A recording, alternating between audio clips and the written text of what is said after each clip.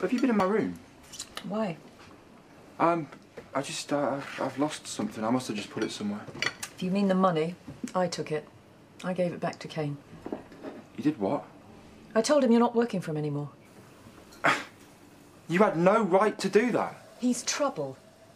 And if you've got any sense, you'll listen to me for once in your life. You didn't even ask me. You were in a foul mood, and I knew something was wrong, and then Kane was here. What, to talk about the crime of the century? He's trouble, and I don't want you getting involved in anything illegal.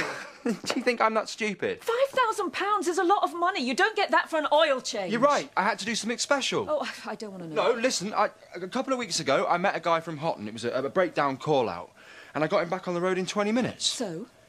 So, he's got a fleet of vans, and he's given us the service contract. Because you fixed his car? Yes.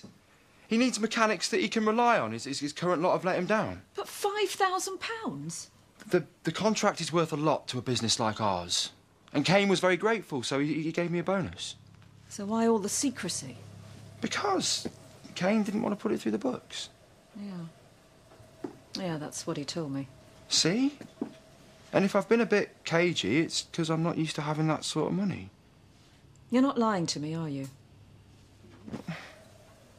All right. I'm sorry. I should have asked you. Yeah, you should.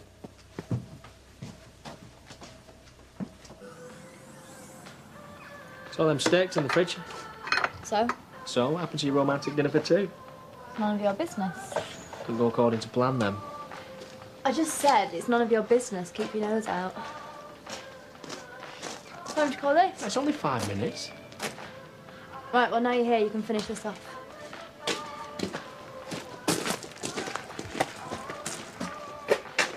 So I'm still working here, then? Yeah, looks like it. Sorry about my mum. I didn't want to quit. She just... Yeah, I thought as much. That's why I didn't say out to Debs. Cheers. What'd you say about the money? Said it was a bonus for winning a service contract. Yeah, smart move. Shame we can't control your mum, eh? That was Nathan. He's gone to London for a while. Why? Why do you think? Well, I don't know. That's why I'm asking. Well, because someone not a million miles away opened their big mouth. He's had a tough time. He needs a break. And it bothers me.